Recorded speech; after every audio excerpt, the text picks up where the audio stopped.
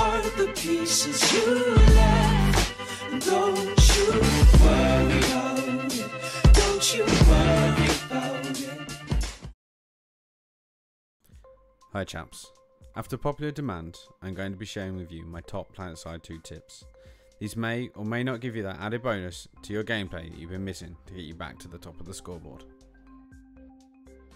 Now, these are not in any particular order of helpfulness and probably won't help everyone, but it might help someone, so that's a good place to start.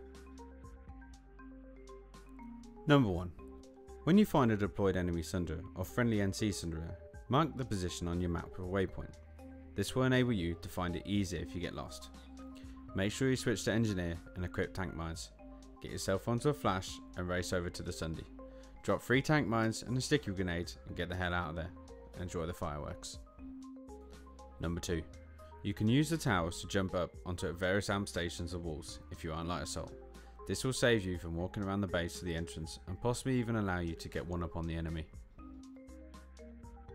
Number 3.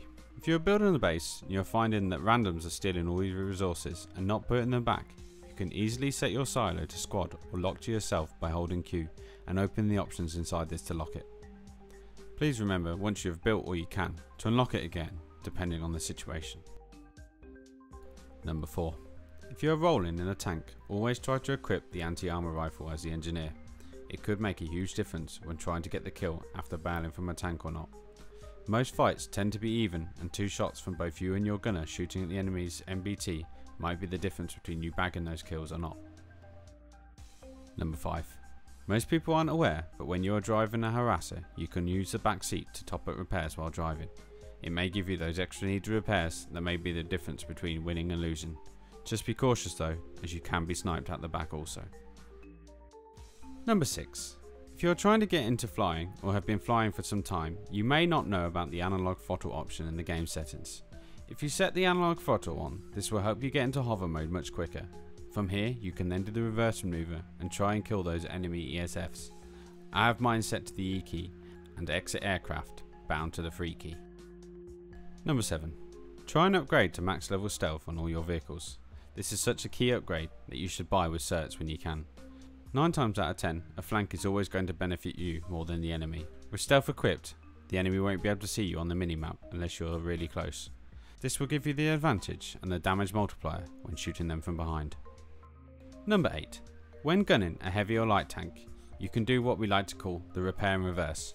This is achieved when under heavy fire by using the reverse key and bailing and repairing.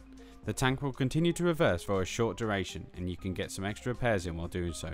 This may save your life on more occasions than you realise. Number 9. When you get out of your vehicle, try and always make sure to reload your weapons so you're ready to get back into the fight. It's such a simple little trick, but not many people do it. You never know when the enemy might turn up in a flash or harasser ready to surprise you. If you're fully reloaded, you will be able to jump back in and give them a taste of their own medicine. Number 10. If you're struggling to get those kills or vital headshots, try slowing down your aim with the mouse with either sensitivity options in game or in your mouse software. This will take some time to get used to and you'll probably hate dragging your mouse from one side of the mouse mat to the other, but this may just improve your aim enough to start taking the upper hand and getting back onto the scoreboard. Number 11. If you're wondering why some engineers can remove tank mines and others can't, they aren't role-playing Jeremy Renner in the Hurt Locker, they simply just don't have the max level engineer tool.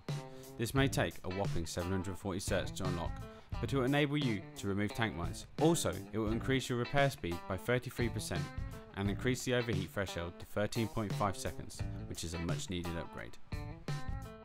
Number 12.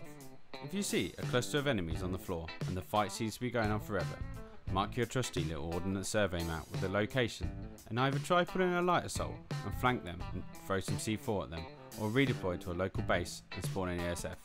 You can then bombard them with either rocket pods and the main cannon and bail at the last minute before you die, and get some more kills with C4 or small arms fire, provided you're not anything other than light assault, otherwise this will be a short flight. Number 13. When fighting a tank, always try and use cover to your advantage, and repair when you have a few seconds to spare. The terrain is always able to be used to your advantage to either quickly get out and repair the tank for those extra hit points and keep you alive, and then quickly get back in and show the enemy who's boss. Number 14. If you're a new player, you probably don't have C4 unlocked, then look at unlocking the medkits. You can unlock the first 2 tiers for 150 certs, and this will unlock it for all use on the other classes in the faction, other than the max. You can then spam the medkit when you are on low health, and that will keep you alive for a few more kills. Try combining this with nanoweave armor or advanced shield capacitor. Number 15. If you are finding that you are dying a lot when you bow from ESF or light assault, try switching to jump jets to drifter jets. These appear to have never-ending supply of forward momentum, and if you practice it a lot, you can either switch to C4 and try and throw it at the enemy ESF that just killed you. If that is an option, you can always use your drifters to surprise some poor tank on the horizon. Number 16. Are biolabs giving you a hard time? Try playing a light assault and give your forces a new angle to fight from. People mostly get tunnel vision when they are in the thick of battle, so if you get a nice vantage point, this can get you to rack the kills up and bring some enjoyment for what can sometimes be a mindlessly boring fight. Number 17.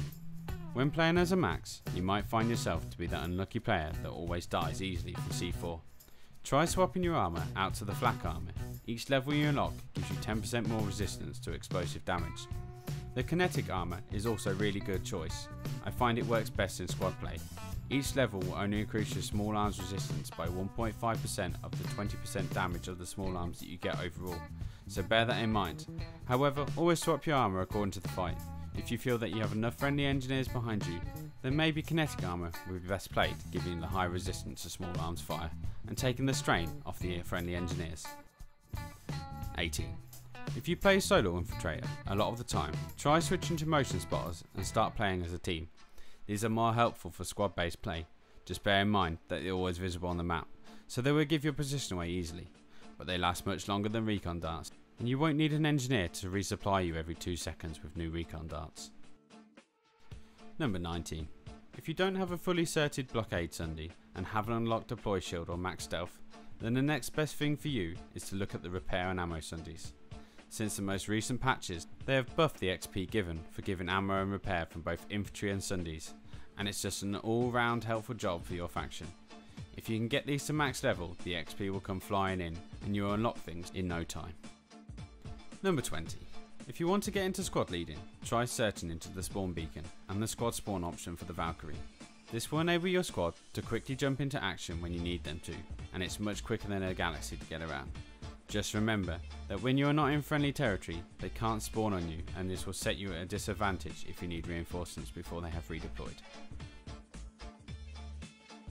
If you feel that I've missed any tips that you think should have been in this episode, then please leave them in the comment section below. Thanks very much, chaps. See you next time. Now, I don't normally do tutorials or guides or any videos like that. I just normally do my montages, and that's about as far as it goes. But if you found this was interesting and you enjoyed it and it was helpful, you think I should do more of these, then please let me know in the comments below and I can look into doing it.